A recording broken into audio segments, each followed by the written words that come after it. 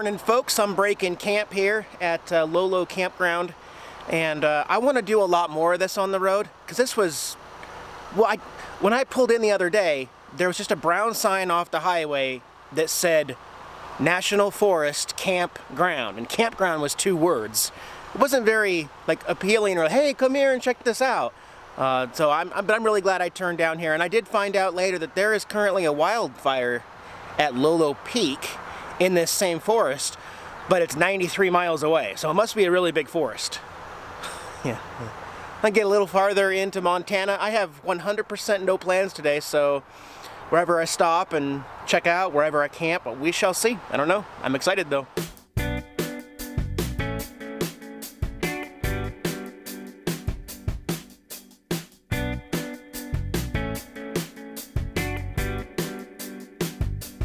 The most randomest of random anything, just driving in the middle of Montana here, pull into the rest area, and this big 5th wheel and truck that are from Texas, they know me on YouTube.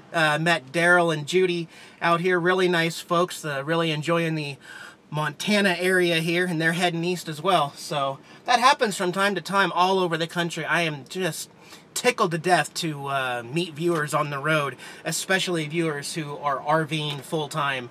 It's just so great. What a really neat community that we all have built around, but gotta get back on the road. I have taken the exit off of I-90, actually the oncoming traffic over to the right.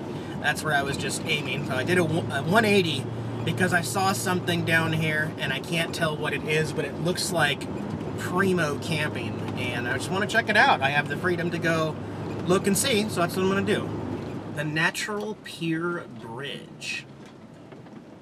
The structure is an example of how engineers incorporated a natural feature into the design of this bridge. Oh wait, actually I gotta show you this. So it's a 1-lane bridge, 11'2" clearance, so I won't make it on it, but as you can probably see, the middle part of the bridge, the structure, the support, that's using what was already there, the Earth's rock that had formed there. They built the concrete right into it. So that's where their mid-span support was put in a natural area, which I think is a really unique way to think about constructing the bridge. I really like it. And it's a really old bridge. You guys know how I love old bridges. But there's a fishing pier a little farther down the dirt road, so let's go check it out and see if there's camping.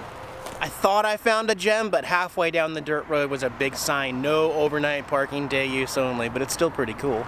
Anytime you can park this close to water, and it's a fishing spot, so how pretty that is.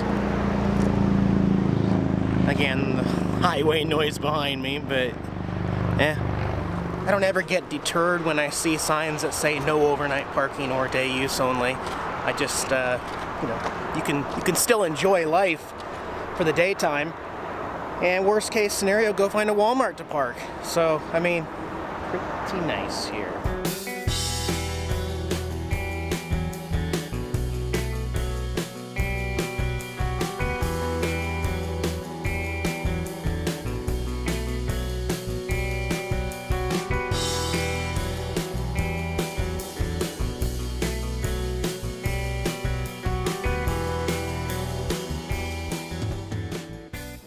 I'm changing my plans again. Something has come up.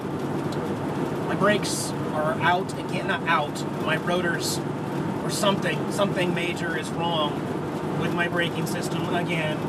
200 miles away from the Spokane repair. So, yeah, apparently this is my life now. 200 miles on every new set of rotors. I'll show you next time I get a chance to stop what's going on. Oh, red light, here we go.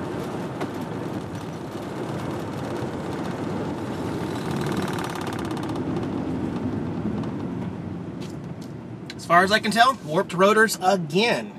It could be a rear drum issue. This is starting to get comical, guys. I really don't know anymore. It's Sunday afternoon. There are 2 Les Schwab franchises here in Missoula, Montana, and guess what? These are the last Les Schwab tire franchises this far east. in Missoula. There's one north of here up near Helena, but this is as far east as their franchise will help me with the warranty. So I have hit a major roadblock. I think it's very funny that more than 100,000 people are following my travels here live, and they just can't get brakes that last 200 miles. And obviously, no one on YouTube can sustain a lifestyle where you have to replace your brakes every 200 miles. Can we all just laugh? Let's just laugh. It's kind of, this is comical now. Here's what we're gonna do. Tomorrow morning, I will be there at 7 a.m.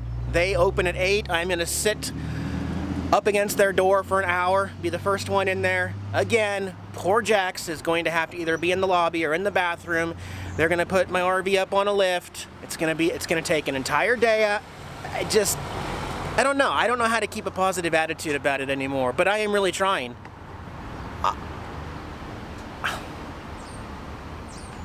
I don't know. I feel like I want to say some stuff and I'm just not going to. Completely out of my control. Hey guys, this is Jax, my kitty cat. I'm his servant, Eric. Thanks for watching our YouTube channel here on RVing. If you liked the video, give us a thumbs up below. Make sure you subscribe, check out all our other videos, and keep following us on the road. Thanks guys.